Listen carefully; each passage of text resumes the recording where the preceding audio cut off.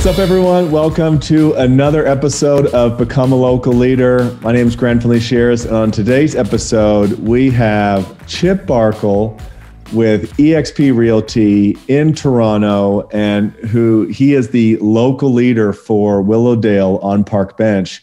And the exciting part that why we brought Chip on today's show is to talk about his story and his chapter in the upcoming book, Becoming a Local Leader, which is a book that features 21 real estate agents, 23 or 21, I keep forgetting, but 21. 23, I think. 23 now? Yeah. We were supposed to cap out at 20, but we had so many people who wanted to apply.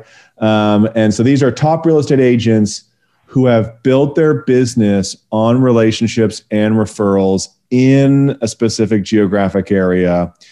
And it goes through their stories on how they did it and some of the philosophies they have on how they've built a business on relationships and referrals. Because I know advertising just doesn't work so much anymore. It's expensive, cold calling and door knocking, other cold prospecting just doesn't work or isn't fun for people.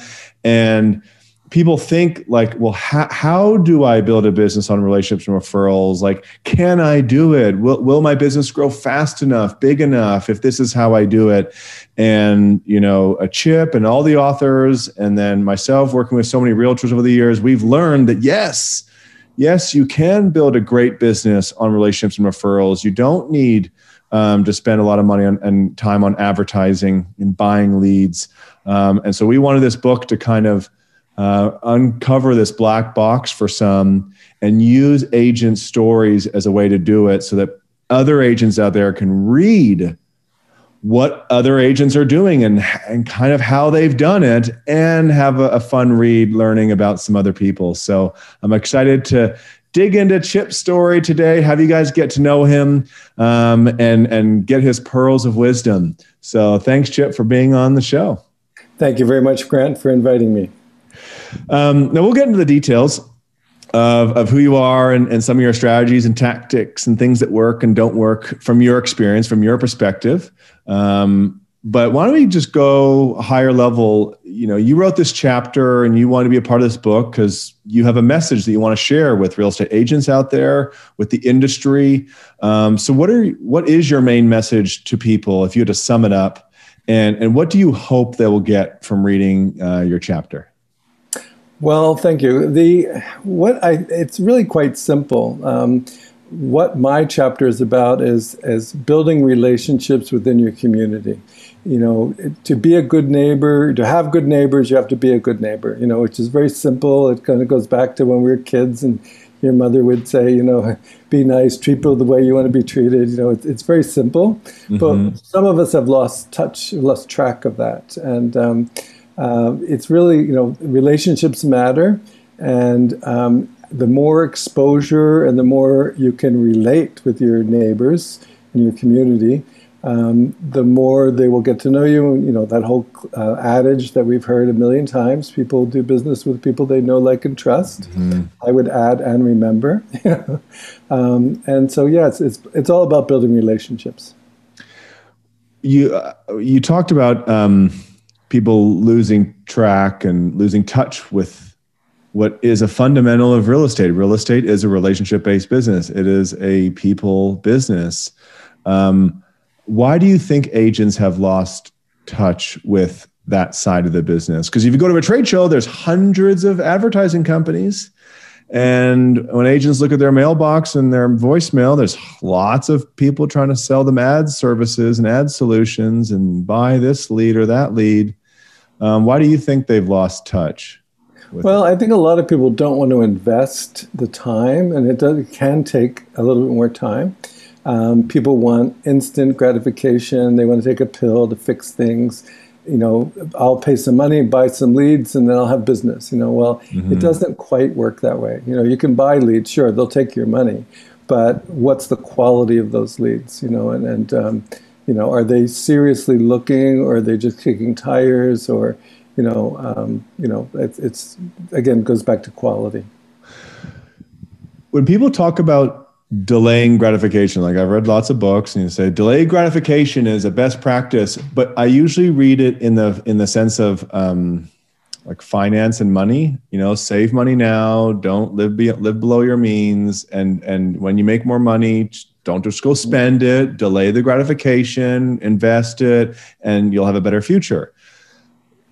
What would you say is the downside to the immediate gratification for agents? Because they're like, hey, I'm just going to do things to get a deal now, to get a client now. I'm going to make decisions with where I spend my time and money for the immediate. What have you found, because you've been in the industry for a long time, what have you found is the downsides that maybe they don't see, maybe new agents don't see what it might do for what problems it could cause down the road? Well, you can either be a transactional agent or you can be a relational agent. I don't think it's really possible to be both. Obviously, you want to have transactions under your belt, but a strictly transactional agent will do the deal, and you just don't hear from them again. And it's a very personal, intense relationship when you're dealing with an agent. Before I was an agent, before I was licensed, I met an agent in an open house, left the open house, or actually, no, it was a showing. Left the showing saying, that house is not for us. But I said, if we ever sell, we're using her. And that was based on like 10 minutes, 15 minutes, being in the house with her. But she was personable. She was engaged. She was the kind of person that she was relatable. And all those things I think are important. However, and of course, it was very intense. We bought, we sold. I actually did 3 transactions with her in like a year.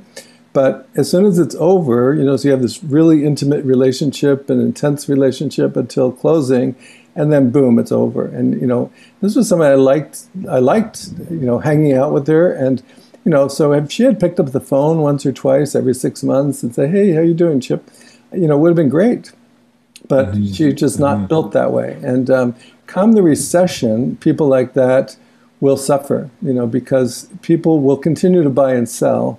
But, it's those relationships will really matter when there's a downturn. So when things are going great, it might not matter. You may still get business. But, when push comes to shove, you want somebody who's going to be on your team and feel like they have, a relationship with you and an investment in the relationship.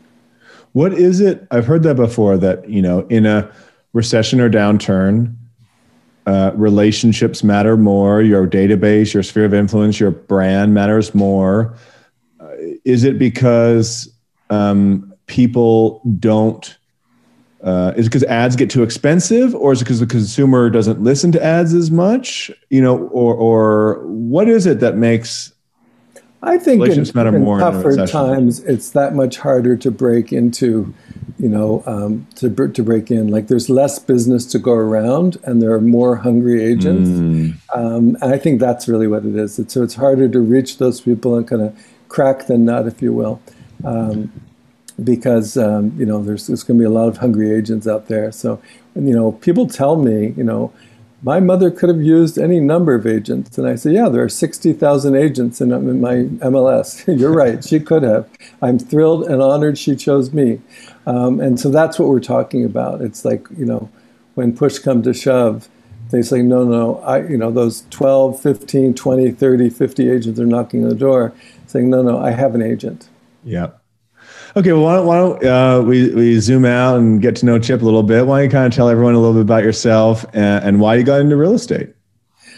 Well, real estate was always the road not taken for me. It was always a real interest. When I was in my teens, I had a business, a small business that I ran. It was an antiques business, and went to university, came out with a teaching degree, and thinking, well, no matter what I do, I could teach as kind of a fallback position.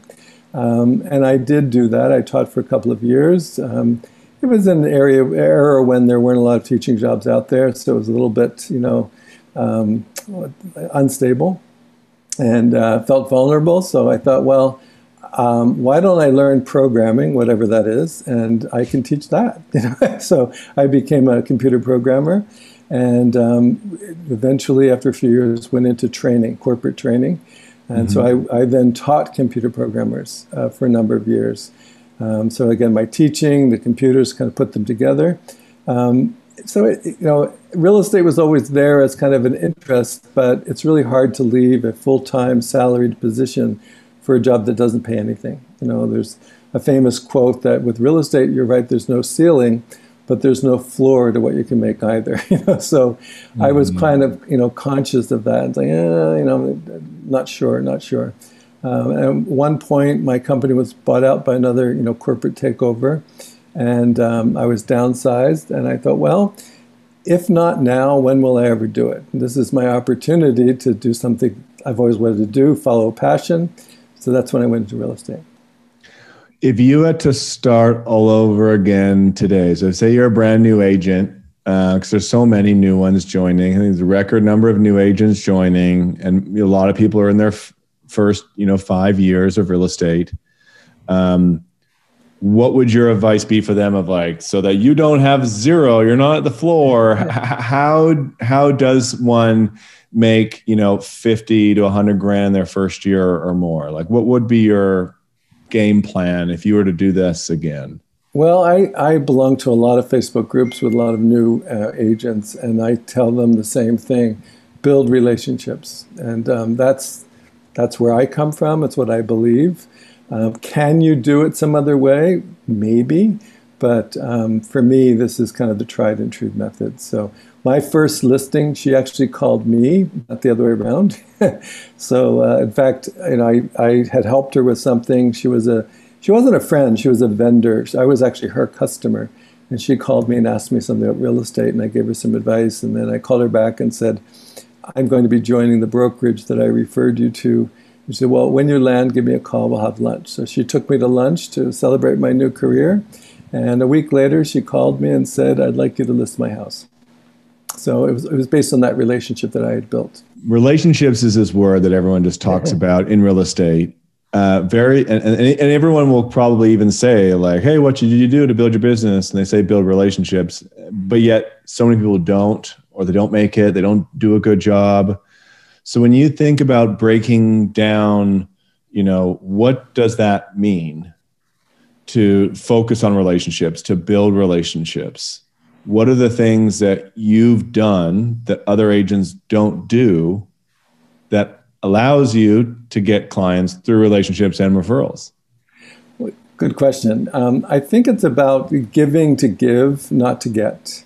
With her, I made it clear that I chose her over, a lot of other vendors. I referred her business. I was thrilled to be able to use her. She was a vendor for outdoor lighting, and I used her for my house. Now, there was a vendor for outdoor lighting that came with the landscaping package, and I was like, no.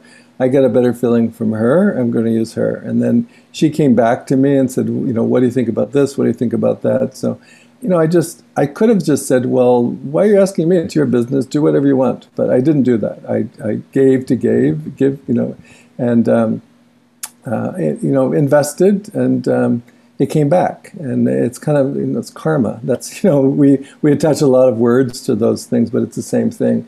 In my neighborhood, when I first became an agent, I sponsored a yard sale, a street sale, to let people know, hey, I'm Chip and I'm here and I'm an agent, and this is who I am. I'm one of you. I belong in the neighborhood. I end up getting a fairly sizable listing from that as well. Mm-hmm. So it's being present, and not being present for your own profit, but just being present to say, what can I give to the neighborhood? What can I give to you and your business? A lot of business networking groups, you say, Grant, tell me about your business. What kind of a client would be the best kind of client to refer to you? It's not about me, it's about you. And I think that's the difference that a lot of agents don't follow.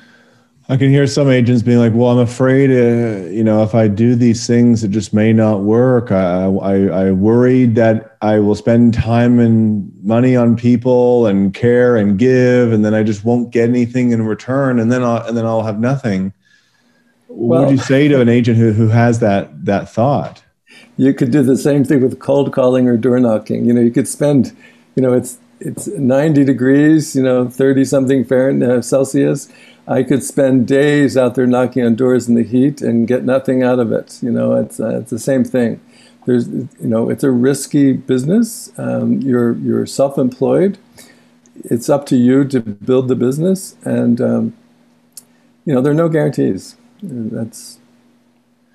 Now what makes you feel certain, though, in all the stuff that you do that's relationship based, database driven, that it will end up working? In the beginning, it was just an innate sense, my core gut. That's kind of how I'm built. I'm more relational as a person. I hoped it would work. I believed in it, and it's like anything else. If you believe something's going to work, or you believe something won't work, it's not going to work. So yeah. It's who I am. It's how I like to live my life.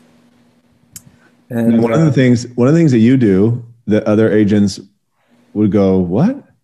is you spend time and money and energy helping local businesses, schools, community groups, nonprofits. Not, again, giving to give, but that it does help you build your real estate business, working with homeowners, where some real estate agents like, I'm in real estate, I should be targeting homeowners. Why would I want to spend time, money, and energy on business owners and schools and nonprofits? Some people really do have a hard time making that connection. How do you justify in your head, like, what do you believe about why it's a useful thing to do, a good use of your time and energy? Well, they are your neighbors. These businesses are in your neighborhood. They're your neighbors. They may not own property in your neighborhood, but I bet you they do own property somewhere. Yeah. Like this outdoor lighting woman, and she didn't even call, she emailed me. I'd like you to sell my house, list my house for sale. And it was in Uxbridge, and I was a new agent. It was my first listing. I hung up the phone. I was like, I'm in Toronto. I was like, where's Uxbridge? Can we sell in Uxbridge? But I figured it out. It's part of our MLS. Who knew? And drove up there, took a little tour around. She had decided strategically she wanted a Toronto agent because she thought that the buyer would come from Toronto. She knew me, liked me, trusted me, and she called me.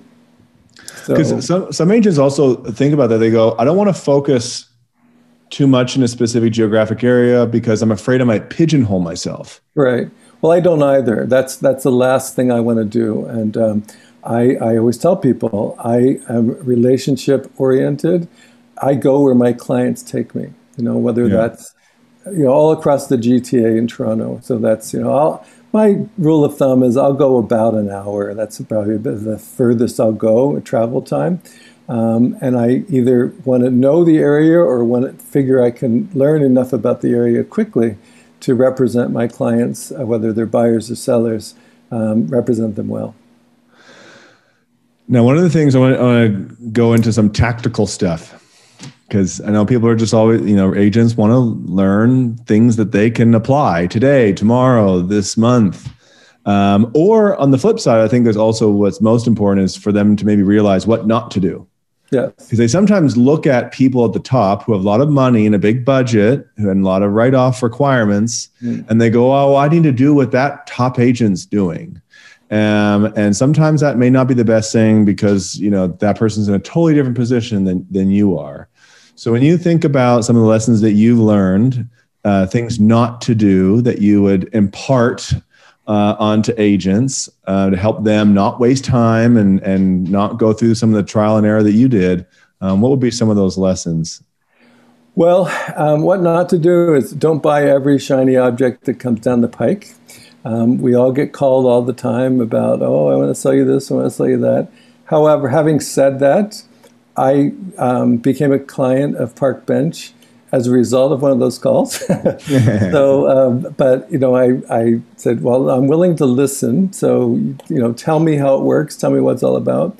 And I realized a light bulb moment for me, an aha moment was when I thought, well, Parkbench is going to build me this website for my neighborhood, and they're going to add content around festivals when we could have festivals, and events, news clippings for my neighborhood. All I have to do is interview people, get to know people in the neighborhood, interview them, business owners. And I thought, they're a bigger organization than Chip Barkel. So SEO-wise, I decided that was probably something to look into. And I thought, you know what, if it doesn't work, I've tried other things that didn't work, but it made sense. And I think that's what you have to do on the positive side, is like, does what you're trying to do make sense? Because you can't do everything yourself. You want to leverage time and money. However, a lot of these things with buying leads and other gimmicks that come along, a lot of them don't make sense. Say, okay, well, so you have to have a little bit of a gut feeling and use judgment in there as well. What about right now? I mean, we're in a time where inventory is still a shortage, huge buyer demand. The market's pretty crazy. It's 2021. What have you found? Have you tried anything that doesn't work to help you get listings? Listings is like the gold mine right now. Have you tried some things that you're just like, that didn't work? I tried things earlier in my career, Google AdWords and, some of those kinds of things. And it was like, I didn't see anything from that, and I just stopped it, moved on. And that's why I always look at the price point of something that comes along. I also send cards and have a relationship marketing business. And sending cards is a big part of my business. It's really cheap to do it. So it's like, you know what, even if it doesn't work, like I haven't lost a lot. And with Parkbench, I thought, it's an amount of money that's manageable on a monthly basis. So, it's try it, let it prove itself one way or the other. And if not, then move on and know when to kind of cut it off and say, okay, I tried that, didn't work, we're going to move on. But in terms of what to do, things like the Become a Local Leader book that's coming out, you're going to have 23 chapters of agents that have experience. They're saying, this works. Do this. So all you have to do is buy the book, read it, and implement it. And it's all there, So it's like, I wish that book existed when I started, because it would have made my life a lot easier. If you were to break down like your day right now, right? Because one of the things I tell agents all the time is keep things simple. And so when you look at what you do spend your time on, because it's a useful profit producing activity for you, a good use of your time, what are the other things that you do to grow your business right now? Well, I have a business plan, and as I mentioned, I send cards. So I send probably about 9 cards a day when you average it over a year. Some of those are group send cards, Happy New Year, Happy Spring, ice cream in the summer because it's a fun National Ice Cream Day. It's kind of a fun holiday to celebrate. Thanksgiving, if I know when your birthday is, a birthday card. Of keeping in touch. I also have a newsletter, a monthly newsletter that I send out, either email or paper. Right now, in fact, today, I worked on an article for that for my July issue on, it's called Garage Envy, making over your garage, turning it from storage space to living space. Cool. And, just kind of fun things that I try to put as much fun into as possible, not just make things, do you want to sell your house? Do you want to buy a house? Also, I mentioned relationships, so I do pop buys 3, 4, 5 times a year.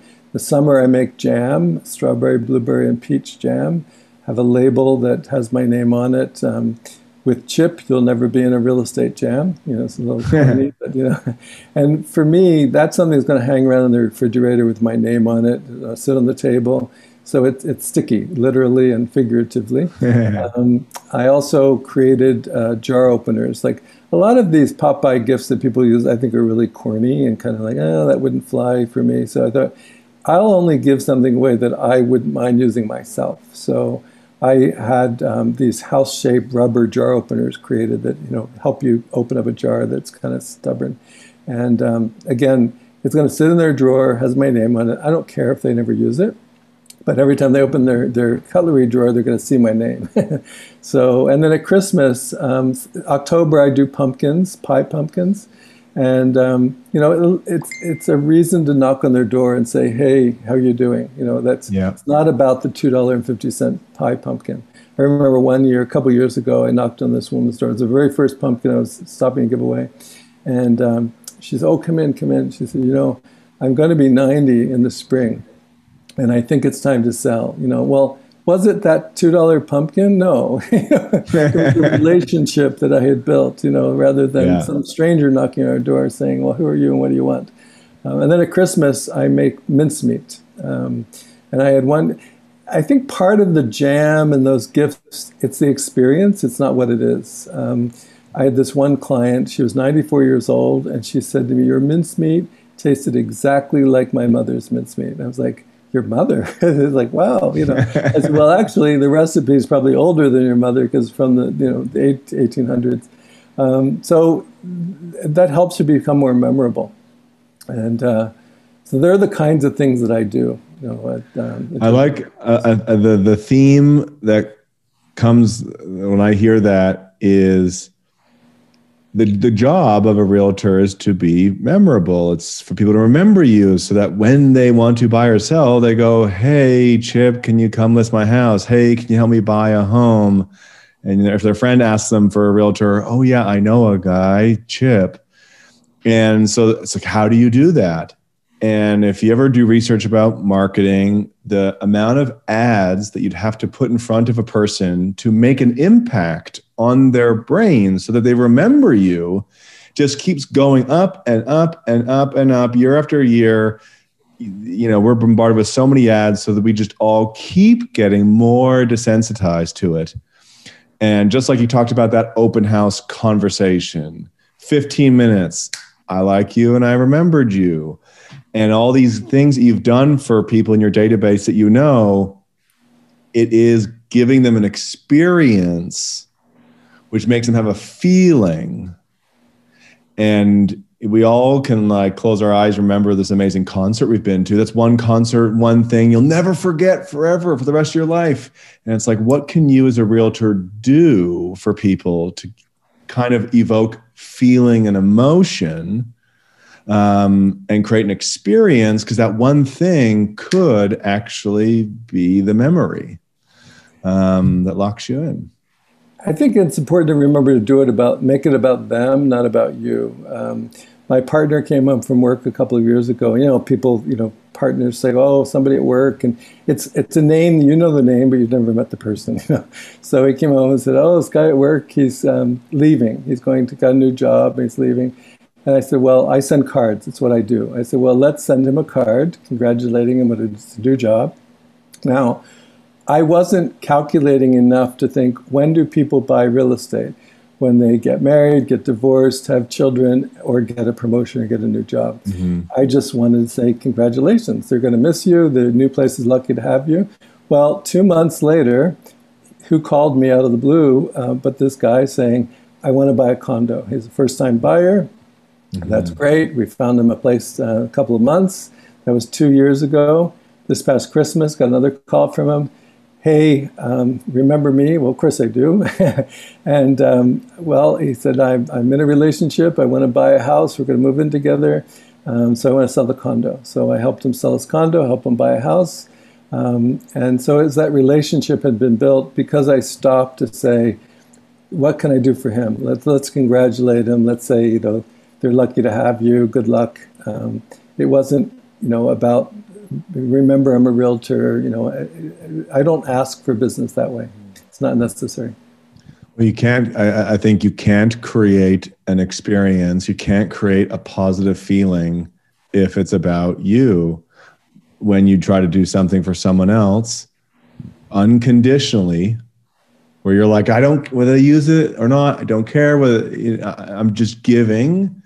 And to give and unconditionally to give actually allows for the experience, the feelings, the emotions to even be had. So that people can then, to me, I tell people, if you study neuroscience and psychology, that's what gives you the certainty and the faith and the belief that when you give to give and give unconditionally, and you do it enough, it's gonna come back to you. Because human nature says the law of reciprocity is how we operate as a species. This is all really cool. I like that you went into some details. I hope people took notes and listened, because he gave you a bunch of ideas of things that you can do for your database and for your community. So if people want to get in touch with you, if they want to learn from you, if they want to refer business to you, if they want to hire you, how can they get in touch with you? I'm all over the internet. If you Google Chip Barkel or go to parkbench.com/Willowdale, that would be the best way to do it. And you will find me, and it'd be easy to get in touch with me. And if you were to sum up, I think you kind of talked about it a little earlier, but why do you think an agent should read Becoming a Local Leader? Well, the secret sauce for 23 authors is in that book. So you don't have to do everything. I always say a table has 4 legs. So I like to have 4 things or 4 pillars that I work on. Read it. Some of the stories will resonate with you and some of them might not. But do what you find you're passionate about. There's people say, well, if you do what you love doing, you'll never work a day in your life, and you'll probably be better at it. So it's find what works for you, what resonates. Try it. Doesn't work, try something else. But it's like a cookbook. There's a recipe book for 23 recipes. And you'll find one that you like. Well, Chip has 4 things in that book. So if you want to learn the 4 things that he's done to help him build his business, pick up a copy. Hope you guys enjoyed this episode. Thanks, Chip, for being on the show. And I'm excited for the book to be launched. Oh, I can't wait to see it. Grant, thanks very much for having me. Take care.